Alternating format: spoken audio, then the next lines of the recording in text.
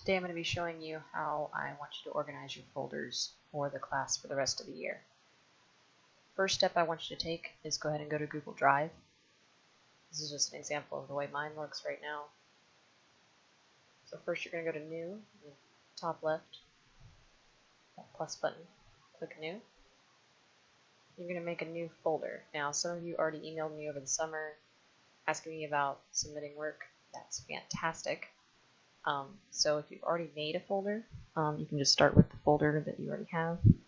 We're going to be making some subfolders in that. So the first thing I want you to do, if you're in AP Drawing, just simply put AP Draw. It doesn't have to be all caps. And then put your name. So first name, last name. If you are in AP 2D Design, it's going to be the same thing, but it's just going to say AP 2D. And then put first name, last name. This way, if I have 4 of you in AP 2D Design, when I go to look at your folder, I'll see, oh wait, but this is first name, last name's AP 2D Design folder. Alright, so just click Create.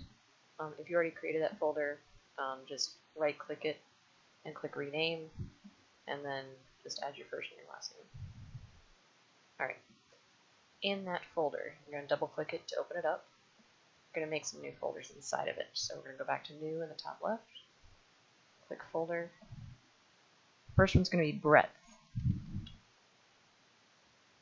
And that's your variety, your range of skills section.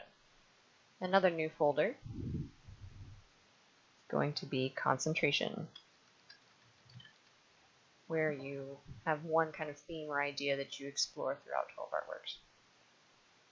Click New again. Folder again. Quality. You don't need to worry about quality right now, but it helps to have the folder made. So if you do decide there's something that you know you want to put in quality, it just kind of helps with some organization towards the end of the year, which I promise you, the more we can get done now, the easier it'll be for you once it comes submission time. This last year was really easy with submission since we followed this organization, so it might be a little bit of setup at first, but it's worth it.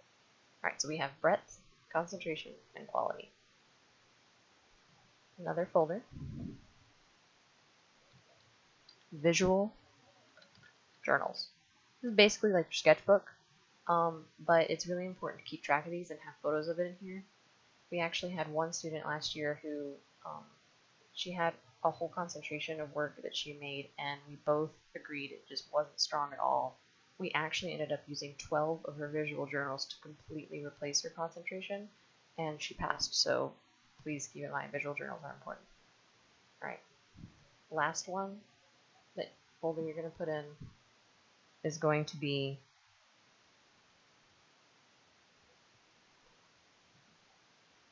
Works for Consideration. And this isn't necessarily one that we're submitting to the College Board, but if you have any past work you created in high school, you can put it in here and we will consider it for adding to your portfolio later on. So if you're a few projects shy, or if you feel like there was one project you did that was really poor quality and you were kind of worried about it, have a bank of projects that you've done in the past ready to go in that Works for Consideration file. Once again, it'll help you when it comes to submission time. Once you've uploaded all of these folders, created all of these folders under the umbrella of your AP folder that you made, I need you to go to that AP folder and get Shareable Link. It might say link sharing is off. Please turn that on. It should say anyone at St. Joseph Academy with a link can view. You're going to copy that link, and then when you get into Classroom,